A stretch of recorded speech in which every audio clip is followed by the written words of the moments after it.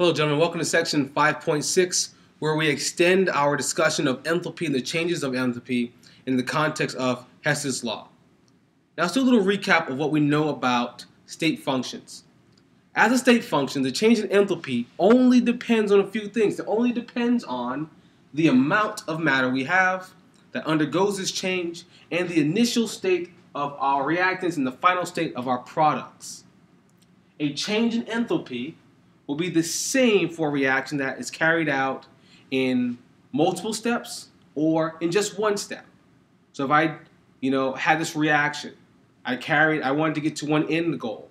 If I started at one place and did, 3 reactions to get to that end goal, the total change in enthalpy will be the same as if I just, did one reaction to get to that end goal. That's what this is saying.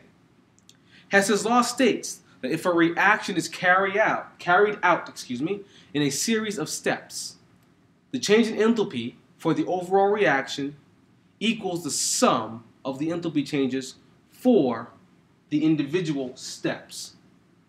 This goes along with the concept that state functions are independent of the path by which the reaction is carried out. And here's an example. Earlier in this chapter, we talked about the combustion of methane gas. And we looked at this example here. This is one step of methane gas reacting in 1 mole of methane gas, reacting with 2 moles of oxygen to produce 1 mole of carbon dioxide and 2 moles of liquid water. The change in enthalpy is negative 890 kilojoules. This is a reaction in one step. This is the ultimate change in enthalpy. Now let's just say for some reason, this wouldn't be as likely, but let's just say for some reason I did this in 2 steps. Instead of going to liquid water, my 2-step process, I went to gaseous water and then from gas to liquid. So that's one step, going to liquid water. Here I'm going to gas and then to liquid water. I could use the individual changes in enthalpy for these 2 steps to find the overall change in enthalpy for the reaction. So delta H for this first reaction, carbon dioxide, methane gas reacting with oxygen gas to produce carbon dioxide and 2 moles of water vapor, the change in enthalpy for that one is negative 802 kilojoules. So it took more energy to get to the gas phase in the chemical reaction, thus less energy is released with the overall change in heat. If I have this one here, this reaction, we have 2 moles of water vapor, then going to 2 moles of liquid water. This is an exothermic process, this is condensation.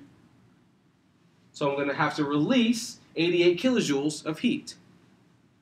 If I add up this reaction's enthalpy and this reaction's enthalpy, I get the total enthalpy that's equivalent to the enthalpy that's up there for the entire equation. Now if I add up these 2, you can think of maybe half enthalpy reactions, the multi-step reactions. If I add these 2 up, I have water vapor, 2 moles of water vapor on this side, my reactants, but up here I have 2 moles of water vapor in my product side. With those 2 contrasting each other in the product and the reactant side, they're kind of like canceling out. So you kind of think of that one and that one canceling out. So if we were to add these 2 up, they would cancel each other out, giving you this. CH4, so gaseous ammonia, reacting with 2 moles of O2, producing 1 mole of carbon dioxide and 2 moles of liquid water. This is your net equation, which we can obviously see matches the one from our 1-step equation or 1-step example up there. So this is Hess's law, using the change in enthalpies from multiple steps to represent the overall change in enthalpy of a particular reaction.